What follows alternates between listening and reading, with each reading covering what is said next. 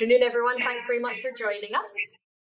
I've just seen from all of the comments there, you're all joining from either snowy places or sunny places, and some people like Simon on the beach. Well done, everybody, for braving the colder weather that we've got in spring. So everybody should know me by now, but I'm Wendy, Chief Fish of Firefish, and I've got Louise Archer. Delighted to have Louise on the show from Retain Search.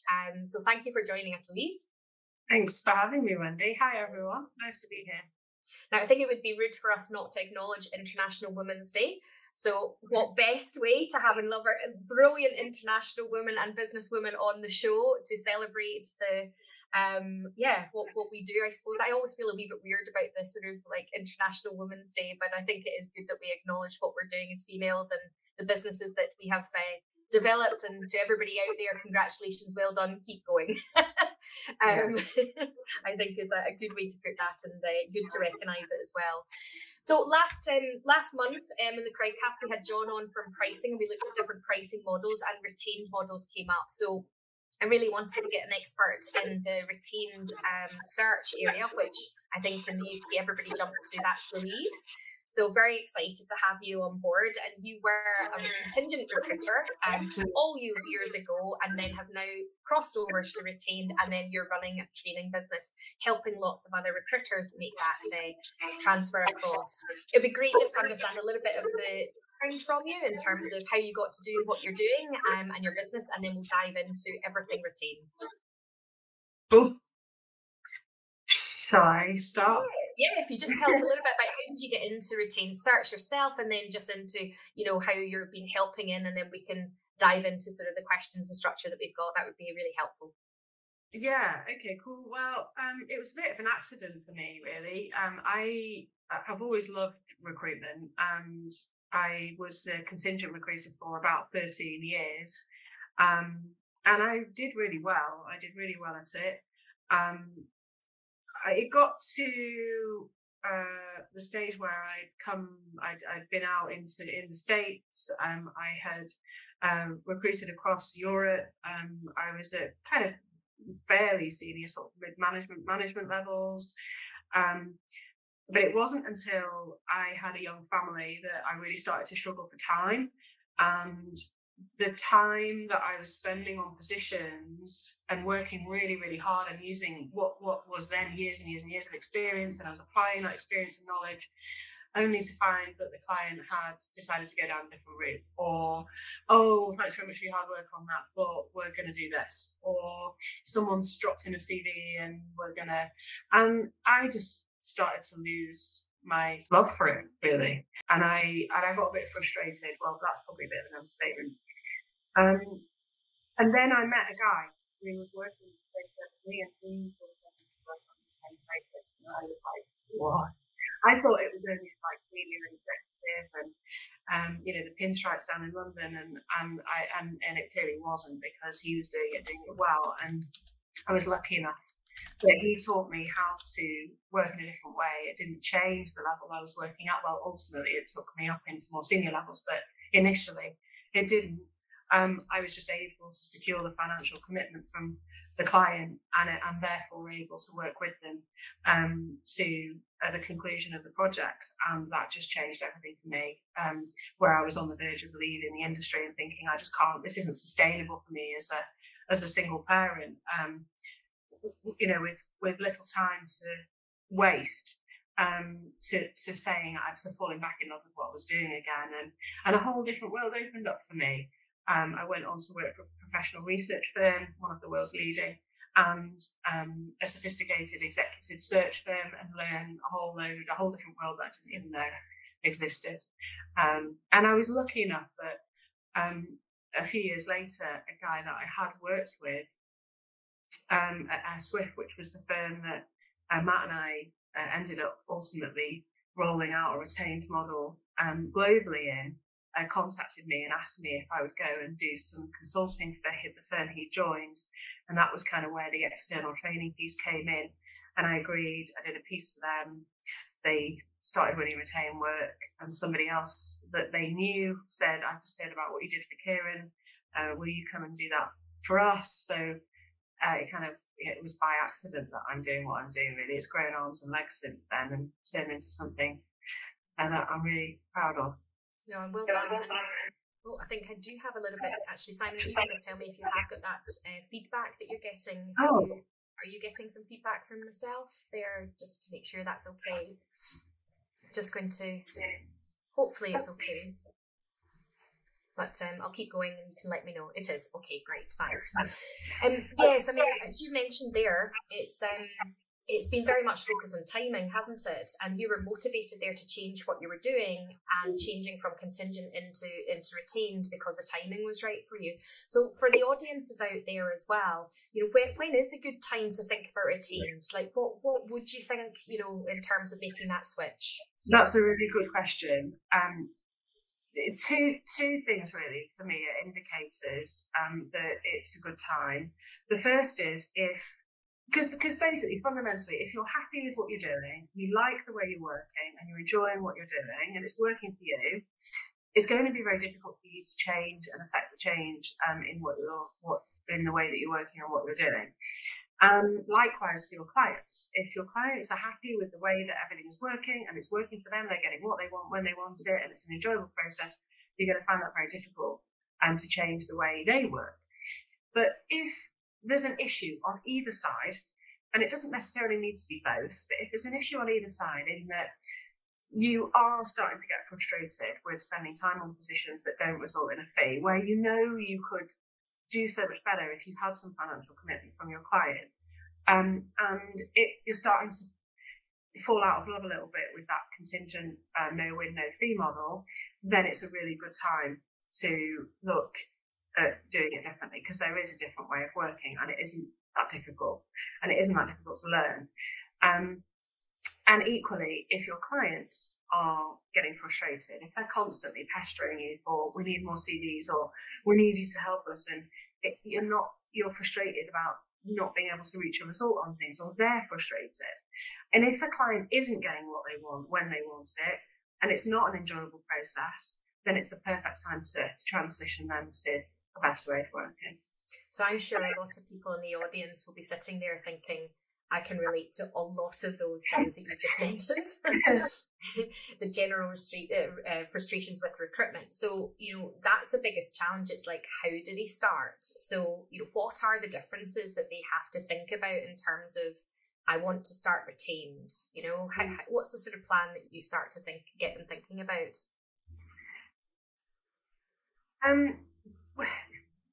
I think there's a common misconception that retained is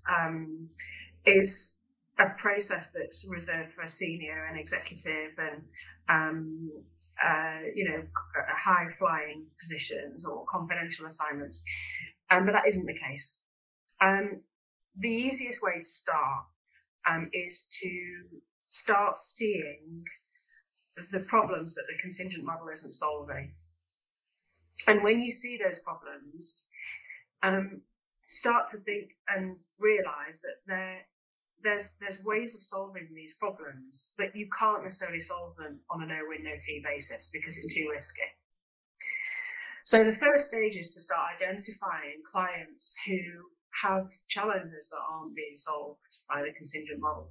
It might be difficult to fill, it might be a difficult location, it might be a niche skill set, it could be an aged requirement that's been out for some time and they've been looking for 6 months for somebody. It could be multiple positions where one's relatively easy, but 3, 4, 5 starts to get much, much harder, and start asking questions. Are you getting what you want when you want it? Is it an enjoyable process? And get to the heart of whether the customer is happy with what they're doing. And once you start uncovering the pain, then customers start to be receptive to a different way. Well, why are you asking? And then you can start to explain, well, there is a different way of working actually. And it isn't very, with a delivery process that will enable you to solve the problems that aren't being solved, and a financial commitment should allow you to put that process in place, you should be in a position to be able to help your client where you weren't before. And it's really interesting because I remember I think it's one of the things that we're all guilty of in terms of recruiters, to take a role on, think, right, what's the brief, and like start looking for it. But just taking that time with that client and asking a few of those questions, one of the big ones as well. So how long have you been looking for this role? And it was always a trigger for me to think, well, hang on a minute, how many agencies have looked at this? How long has it been opened? Then there's some challenges there to unpick. Absolutely. And several of the questions that it's going to be helpful to ask at that stage, that lots of people don't ask, is not only how urgent is it, how long have you been looking, when do you need this person in place by, but what methods have you been using so far? Mm-hmm. And how did that go? How has that been going for you? Because if they've been using the contingent method and it hasn't yielded results, it doesn't matter how many different people do it, it's still the same method. And it doesn't make sense for you to keep doing the same thing and expect something different to happen, nor does it make sense for them to keep doing the same thing and expect something different to happen. I think it's really good because it's almost like we've packaged that up as a sort of discovery call then more to be able to then pitch your solution. Now, I'm just going to jump into one of the questions that Simon has just posted there as well, because it actually leads on to where I was going with it. The delivery model. Is the delivery model significantly different from delivering on contingent to retained? Yes. Would you like to explain a little bit more and elaborate on that? So the way that I would explain a retained delivery process for a niche or a critical hire would be that it's essentially best practice headhunting. It would begin with a full briefing session, and that would involve all of the stakeholders. And together we would agree and define the parameters of the search and the process. And that would include agreeing the full role profile, agreeing the functional and the behavioural competencies, the target companies, any off limits, agreeing the geography, the timeline, our process on our side and the process on theirs. We would together agree on the steering meetings throughout the search, the geographical parameters, and importantly, the employee value proposition. So what message are we actually taking to the market? We would then go away and cast a net over the talent pool and systematically identify every candidate that looks to meet the criteria for the position, and then approach them by every means possible. Yes, of course, email and LinkedIn and all of the usual methods, but we would also include professional but direct headhunting to gain as much interest in the opportunity as possible. And through that process, a long list of candidates emerge, and those candidates will have been assessed against the brief, both functionally and behaviourally. They're what we call QIA, they're qualified against the position, interested in the opportunity, and assessed against the brief. And then we would jointly agree with the client a short list of between 3 and 5 candidates for them to take to interview. And throughout the process, and the whole process is transparent, we'll be sharing with them every week our progress, showing them all of the candidates we've identified, all of the candidates we've approached, who's interested, who's not interested, why they're not interested. We'll be collecting intelligence through that search to be able to steer the search accordingly, such as salary information, live, accurate data gathered from the target talent pool, benefits, bonuses, perception of their business in the market, competitor intelligence, such as competitor structures, career paths, what do people want from their careers, all of which informs and feeds into the talent acquisition strategy. And we'll re-steer the search if we're faced with a challenge, using that information accordingly. And by the end of the project, we'll be putting the client in a position where they're making their hire from everybody that is available to them in the market at this time. And we can't do that on a no-win, no-fee basis. We can't put them in that position. So that was definitely more than a yes answer there. That was awesome. And I think as a recruiter, I put myself into a recruiter or a recruitment agency owner's seat there. And when I'm listening to all of that, I'm like, yes, that's what I want. Yes, that's what I want. But why is that so difficult, do you think, for recruiters to articulate that to the clients? Because that's effectively your sales pitch there. Yeah, it is. It is difficult to articulate, particularly if you don't know how to competency-based assess candidates. If your process at the moment is, you might be doing all of those things, but how much information are you sharing with your client, and how, and what does that actually look like? When it comes to, the employee value proposition, how are you defining that? How are you taking that to the candidates? What marketing are you doing around the EVP? All of the little pieces around it. If you don't know what that looks like and haven't done it before, it's very difficult to tell a client that you do. And I think that's it. We just summarise it all and just take it for granted what we're doing now. Mon, I hope you don't mind bringing you in from the comments there. You've said exactly what Louise just said. I'm kind of doing all of that, but it's all contingency, but I'm not getting the benefit of a retained. And, I think that could explain, how are you packaging that up? Yeah. And it's funny you say that, because lots of people are doing a lot of this work already, and they're already carrying out what would be done on a retained basis. But there are some key differences. So lots of people are going systematically identifying all the candidates, but they're not showing the client those candidates. So you would send a CV or 3 CVs or 4 CVs and say those are the best of the 200 or whatever that I've identified, but the client not be certain that is the case, because they don't know for certain who else you've rejected or spoken to or not spoken to. So the transparency is important, for example. How you share the profiles as well is important. So on a contingent basis, you'd find somebody, and because you're contingent, because it's no win, no fee, you're at risk of somebody else sending that CV in, so you've got to send it. On a retained basis, you don't. And here's why. If you send a candidate before the client has seen all of the options available to them, there are so many risks. You run the risk of either the candidate is standout good, is absolute rock star, they interview the candidate, because they're in a contingent process and you push them through, they've probably got other things going on as well. You're probably 50% likely to land the candidate, and there's a chance that they might not accept the offer.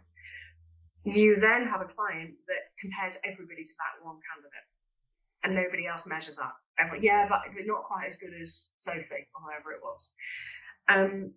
Which is almost setting yourself up for failing. Or it's the alternative, which is if the candidate isn't brilliant and you've missed the mark somehow, and they then see that candidate and then they doubt your ability to be able to identify the right candidate or to be able to find the right candidate. So it can have the opposite effect.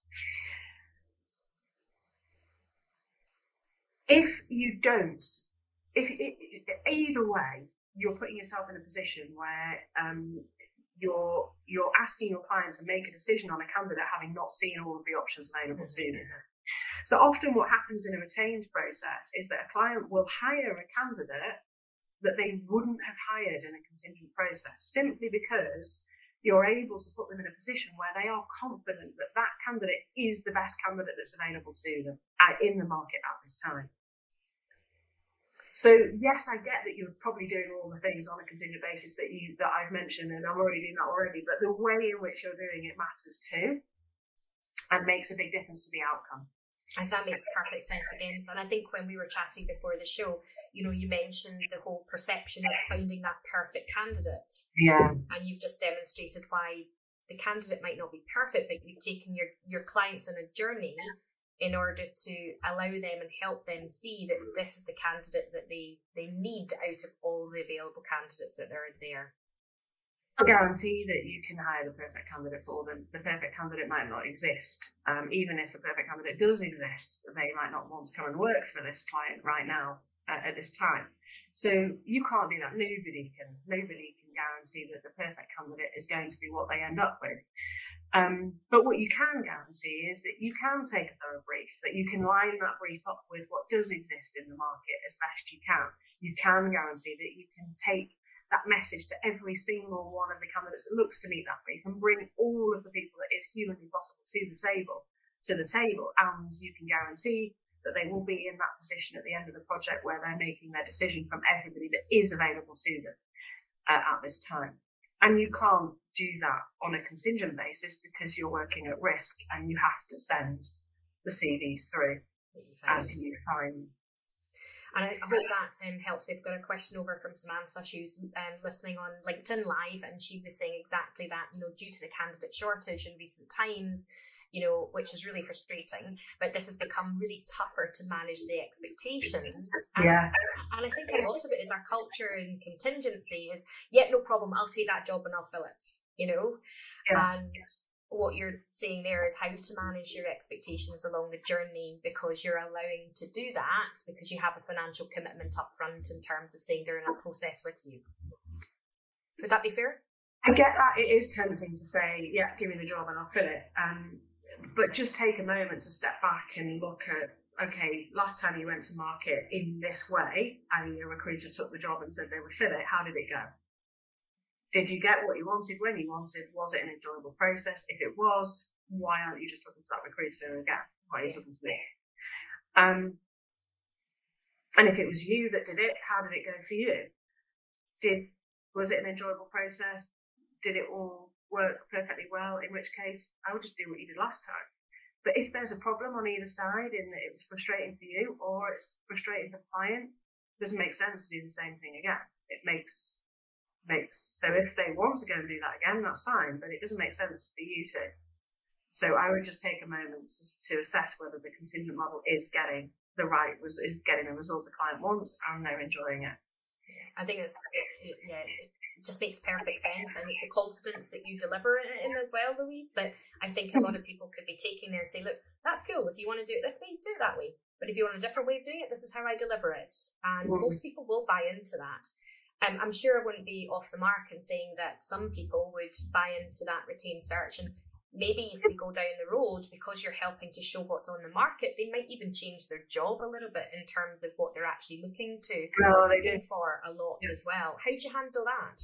Yeah, I was talking this morning with one of our members who has experienced that in the steering calls, the steering meetings of searches and the delivery process.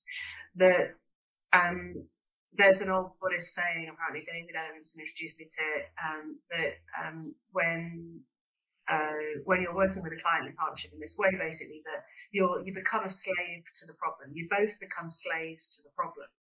So when you're transparent and you're sharing what exists in the market, let's not forget, we can't manufacture people. We're not here to produce a shortlist or create a shortlist or create people. What we do, and our job, is to execute the search in its entirety and to bring the evidence to the client and the information and the intelligence of to help them base their decision of what to do when we face a challenge.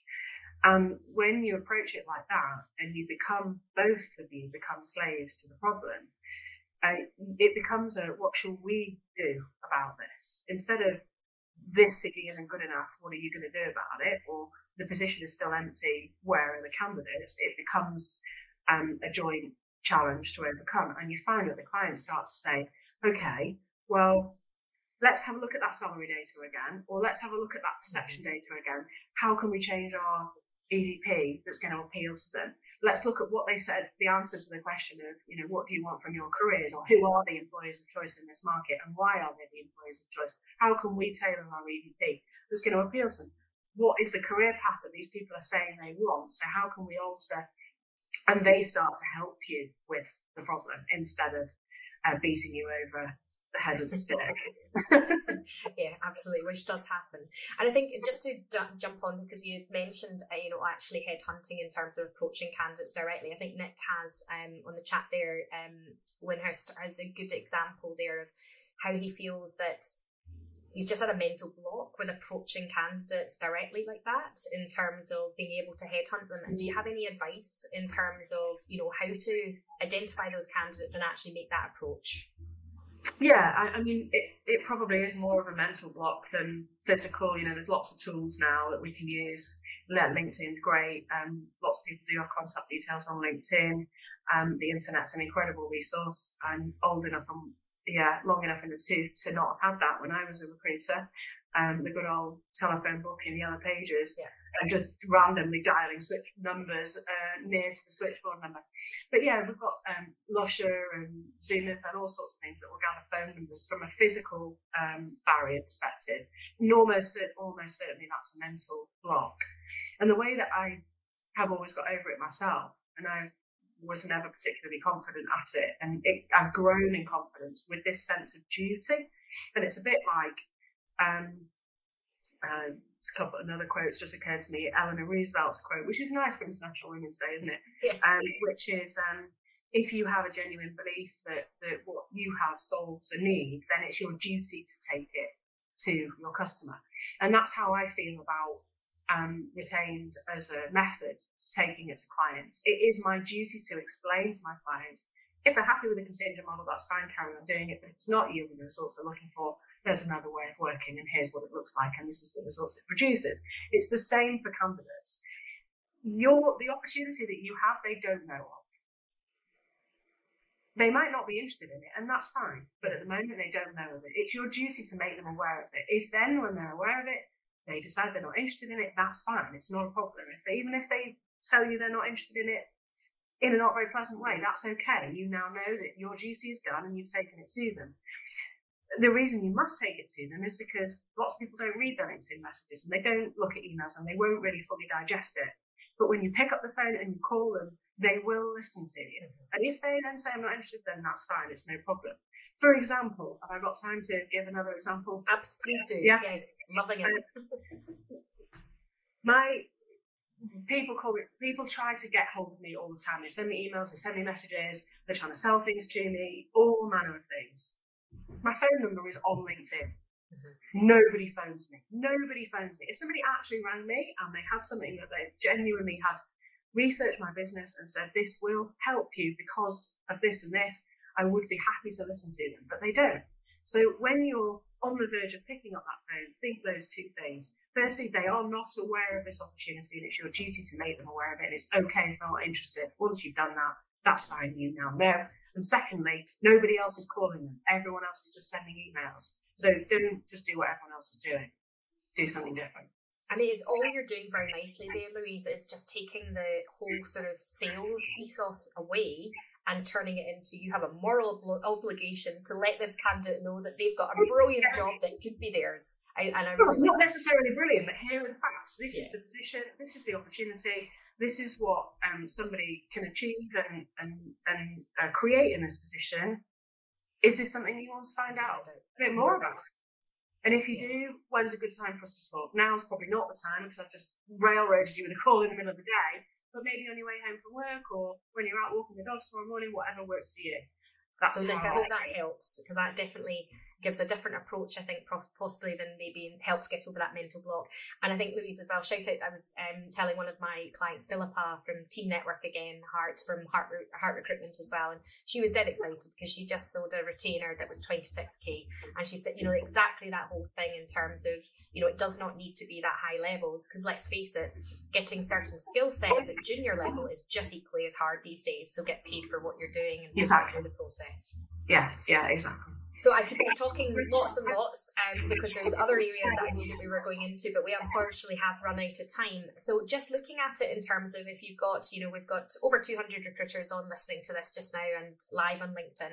If somebody wants to go and think, right, I'm going to change the way I want to work, what's their key tip or your key tips that you would then approach to how do they make a difference starting from today? Just look for diagnosing if the contingent model is working. That's my biggest tip. Before you take a job spec, before you take anything on, before you take a brief and start sending CVs, what methods are they using at the moment? How well is it working for them? Are they getting what they want, when they want it? Is it an enjoyable process? If it is, they're not going to change what they're doing, and why should they? It doesn't make sense. But if it isn't, equally, it doesn't make sense for you to keep using the same model. So that would be my biggest tip, to start being honest and asking the questions to diagnose whether the contingent model is making them happy and getting them where they want. Because if it isn't, again, it's your duty to provide them with the best way of working. Love it. Thank you so much, Louise. That's been super helpful, and I know from the integration or the questions in the community chat, etc., then I think you've motivated a lot of people to try something different. So well done on International Women's Day. So thank you again. I think Zach's just going to post into the chat how to get hold of you if you do want to, and maybe call you in terms of now you've told the world that you're actually online, where to get your number. Good luck with that, Louise. But yeah, open to making some calls, but I really appreciate you spending the time with Firefish this afternoon. For everybody else, next Crowdcast, we're going to be joined by Johnny Campbell, everybody's good name from across the water over in Ireland. Social Talent is his business, been around a lot of time, and it's obviously e-learning with a new way that we are conducting business these days in terms of our looking at how we learn and how we train other recruiters, etc. I think he's got loads to offer. I wanted to get him on the show to share that. So that's on April the 12th at 1 o'clock. So please get it in your diary, and we'll see you in a month.